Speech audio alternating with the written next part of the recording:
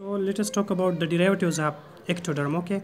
But before watching this video, please watch my videos on the neural crystal derivatives, okay? You see, this is ectoderm, this is mesoderm, and this is endoderm. This is notochord. There will be secretion from the notochord, and that secretion is going to act on the ectoderm. And because of this, some part of the ectoderm is going to become thickened, and that thickened part of the ectoderm is called neural plate. Now this neural plate is going to form a neural tube, okay, and before the closure of this neural tube, some cells is going to separate and migrate into different parts of the body. The collection of these cells are called neural crystal.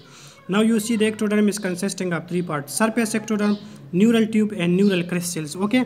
Here you can see surface ectoderm, neural tube, and neural crystals, okay.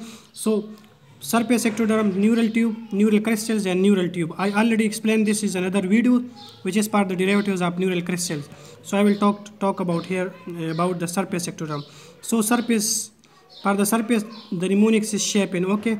Like surface is by surface you can see the shape. So for surface ectoderm, just remember the shapen.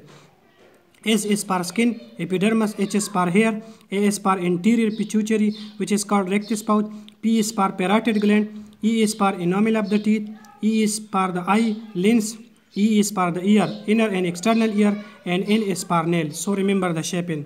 For this I already explained in other videos. So the neural tube is going to form a central nervous system. So central nervous system is consisting of brain and spinal cord, the optic nerve and retina, okay.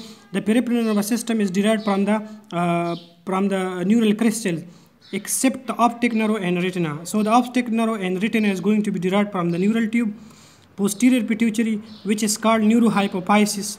That's why posterior pituitary is the derivatives of neural tube.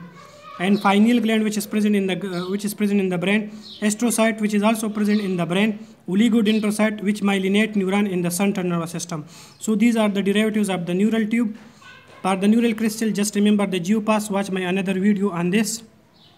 And for surface ectoderm, just remember the